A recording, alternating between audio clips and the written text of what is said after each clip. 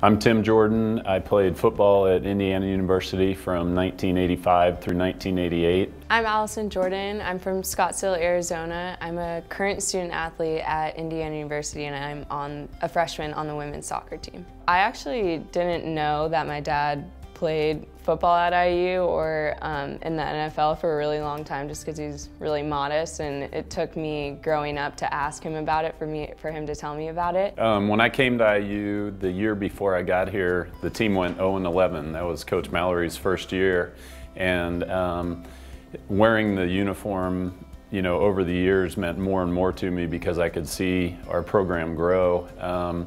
So we went from 0-11 to the next year winning a few games, and the year after that we actually made a bowl game, and the year after that we beat Ohio State and Michigan in the same year, which I think is the first time that had happened in 100 years.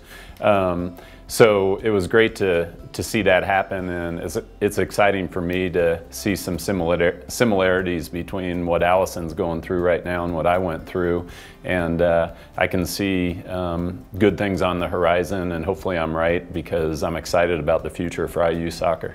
At Indiana, for me, I didn't have to settle for anything. My dad and I think, are really similar people, so we found a lot of interest and value in the top-ranked and highly respected business school, and also just the program at IU and the people that I met, the coaches that I met, the players, all shared similar goals and values that I did, so it made the decision really easy to come here. Well, when Allison started looking at schools, my wife Laura and I stayed very neutral on it, and honestly we were neutral because as we told her, we wanted her to pick what was best for Allison, not what was best for us. I do have to admit, when she told me that she had decided on IU, I was very excited and very proud and looking forward to all the trips to Bloomington, which we've done a lot of. So now that she's here and enjoys it, I can say I personally am really glad you chose IU.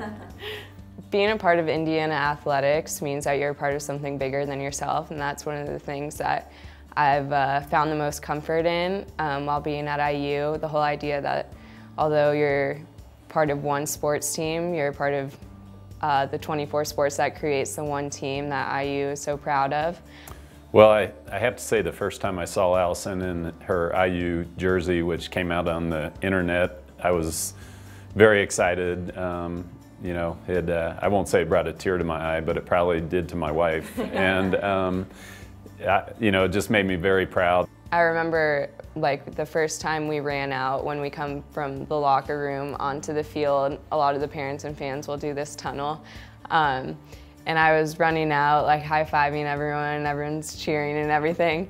And I look up and my mom's in full tears. She went here too and is arguably the biggest IU sports fan out of all of us.